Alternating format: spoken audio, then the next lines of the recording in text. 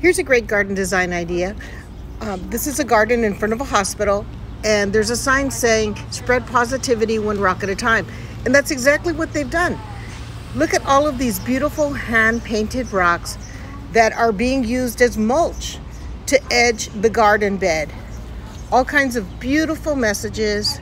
It's so colorful and pretty. And of course, we know that most gardens, every garden benefits from having some type of mulch. Mulch in this situation, we're calling a covering for the soil.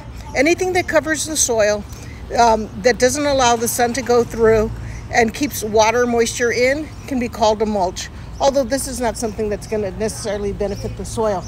But look at this. It's really, really pretty, and it's edging a bed of ornamental grass, Muhlenbergia, and it looks gorgeous. Try this at home.